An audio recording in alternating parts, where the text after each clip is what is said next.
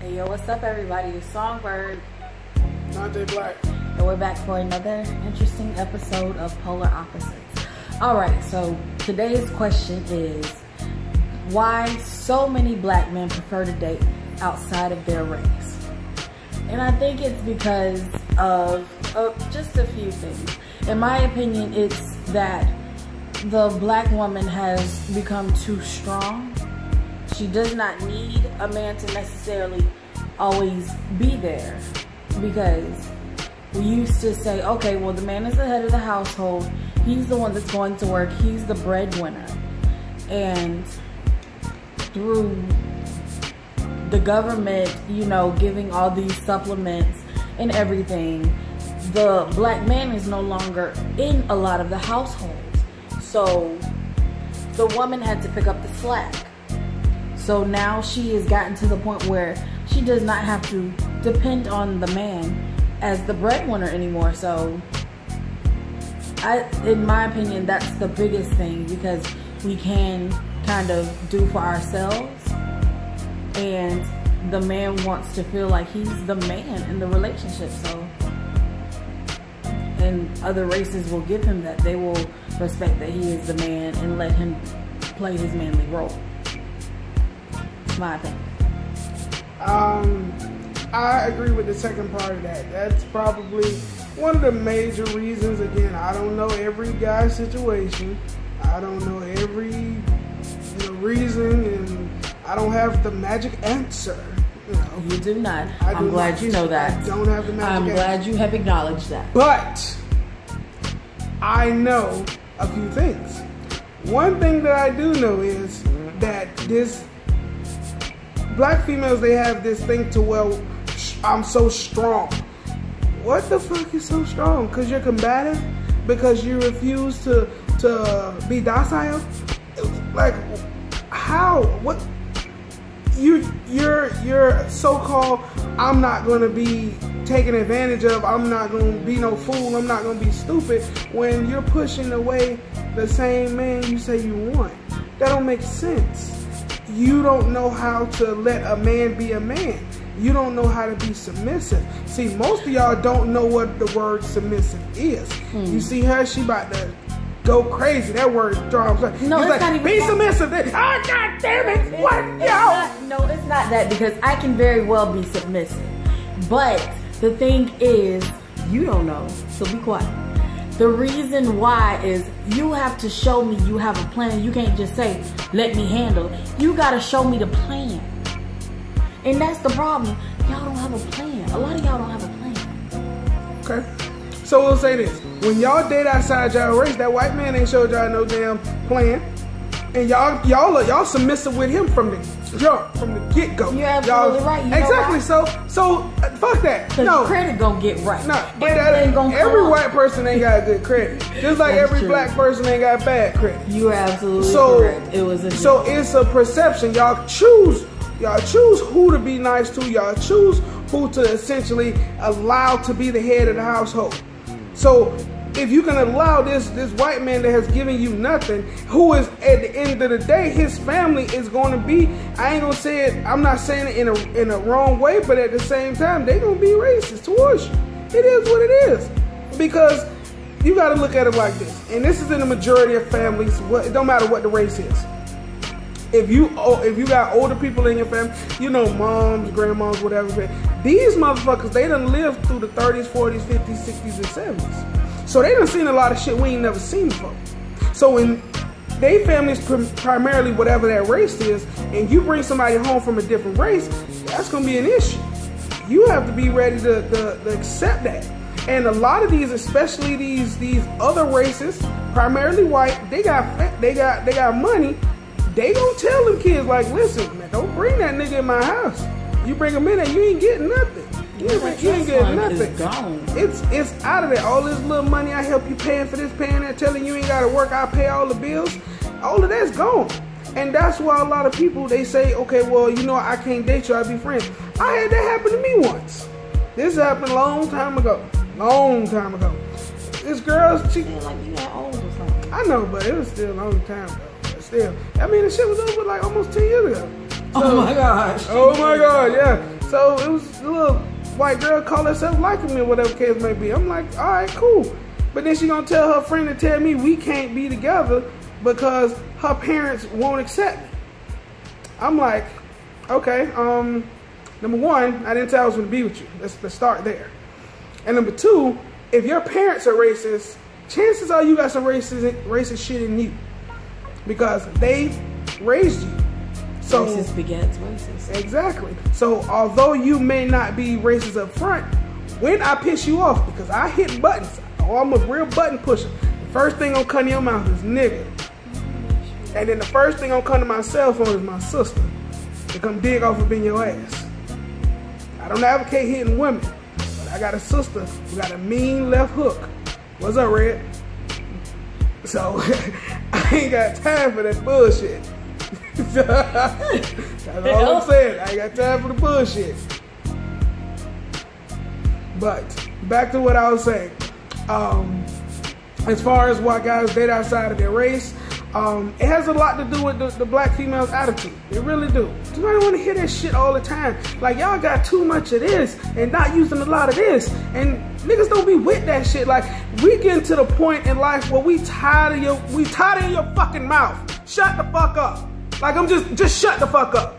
Just shut up. Like, niggas are tired of hearing that shit. And guys can't say that because if they say shut up, then it's like, oh, shut up. So that's telling the black girl to shut up is automatically cutting the pussy off. Well, listen, I ain't fucking y'all, so I can tell you, shut the fuck up. Shut up. Nigga don't want to hear that shit. Nigga don't want to hear you complaining. Nigga don't want to hear attitude. Nigga don't want to hear you always got some opinion given when ain't nobody asked you shit. You get your ass into situations that you can't get your ass out, and then you call me or call somebody to get you out. Nah, bro, shut up. Nigga don't want to hear that shit. Y'all got way more complaining and way more, oh, you should do this, you should that, and you have less of how it should be done.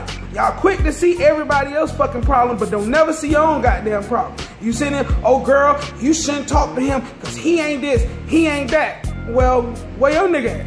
What your nigga doing? Don't worry about mine. I got mine, boo-boo. You need to get yours. Then, bitch, why you open your mouth? Why the fuck you talking? That's what I mean by shut the fuck up. You got too much to fucking say about everybody else shit, but not enough to say about your own shit. You gotta clean up your backyard first before you go to somebody else shit. Now, you sitting up here twiddling your goddamn thumb. Oh, what you got to say? Yes, go ahead. Okay. What you got to say? Go ahead. Yeah, because I can't see it. I'm just... Now you're saying that the woman has too much mouth. But see, that depends on the type of woman you're dealing with. Because just like you said, you don't shut up. But you have to learn how to do things accordingly. Just like yes, you could tell I was frustrated, right? But you didn't see me over here popping off at the mouth at your whatever. Oh, that's because the camera on. No, you was doing that shit earlier. No, it's not even that. Yeah, you rolled up on me with a, what was that, a blow dry? Y'all ain't see that. A blow dry? She had a blow dry to my head. Talking about say something. Say something. Say something. I'm uploading the video. I'm editing this shit. She got a blow dry to my head. Say something. Say something. Blow dry. I didn't know what it was. My back was turned. She put it to my head. Say something. And I wasn't saying shit. I didn't say nothing. I wasn't talking. I think that was my phone. See? No, it was a remote. But nonetheless, it's all about the type of black female you deal with. When you got somebody that's actually got something going on mentally, they're not finna sit there and find reasons to argue with you. They not finna find reasons. They should be trying to figure out how to move forward in life. That's very true. That's very true. This is the thing about it. Y'all need to find the right type of female. But let me ask you this. Y'all always quick to say, it's the females you date, it's the females you hang around with, it's the females you attract. My question to this is, why do we have to search through so much trash in order to find a good one? Answer that. Don't answer it with a question. Answer that. If you say, oh, it's the ones you hang around with. Why do we have to search through so much trash to find a good one? Because does. There's a lot of trash around here. Okay, so what does that mean? That means that y'all as females, y'all need to, because y'all know who trash, because a lot of this trash is y'all damn friends. You know who trash. Exactly, but them the same ones that y'all trying to be all hugged up and booed up with, though. No, here's the thing. The ones that's trash, we try to fuck. That's it. Ain't nobody trying to wife no trash. And then sometimes you fuck around and get this trash pregnant. It is what it is. Everybody don't like condoms. Dante Black gonna always keep that shit real. That's how it works. A lot of people think, and this probably gonna be another video we need to play. A lot of y'all motherfuckers think just because a motherfucker had a baby that a nigga meant to do that. Well, niggas ain't mean to do that. Niggas out here just trying to fuck something, but a baby came about. So it is what it is. Well, then that's who saw that's for another video. You right. You right. Stay tuned. Right. Exactly. Oh, it's gonna be a good one too. We ain't even did that one yet, but that's gonna be a real good one. Stay tuned. But back to what you were saying. But I don't even know what the fuck was I saying. Exactly. But like I was fucking saying, itchy damn way, before I was rudely interrupted by this. I think that a lot of the issues it can be solved. Basically, with guys dating outside of their race, it could be okay. Fuck it. I'm not even justify that because I'm trying to not, offend people, and that's not my style, and that's not who I am. So I'm finna offend a lot of people. So if you get offended very easily, then cut this off right now. Okay.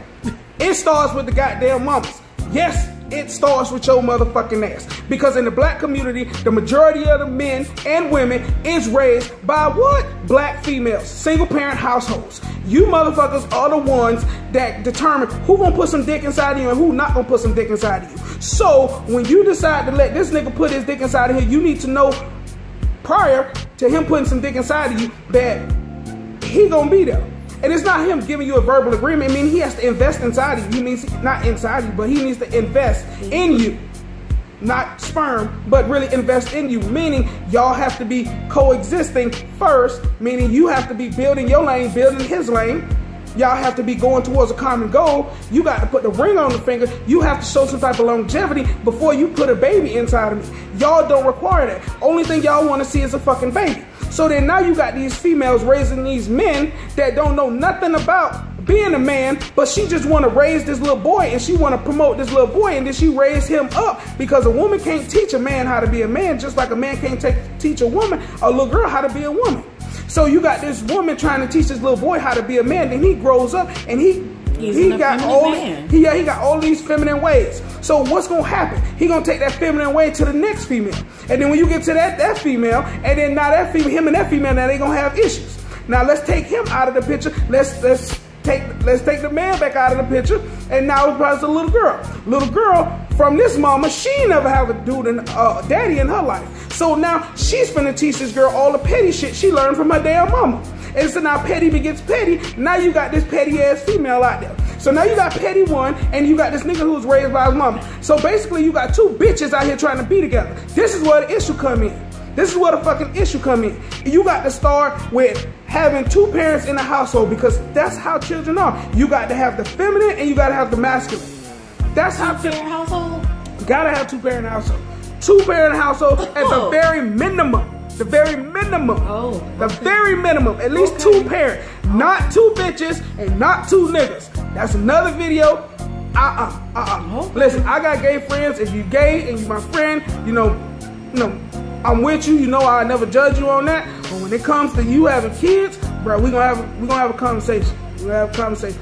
I don't agree with that shit. I think you fucking a kid up for life. Now, if you go to you get you a foster kid and they already gay and they already out here doing the thing, I say go ahead and adopt that motherfucker, accept them into your family, because he already made his mind up. He or she done already made their mind up, so go ahead. But when you get a baby from nothing and you got to teach them going forward, nah, bro.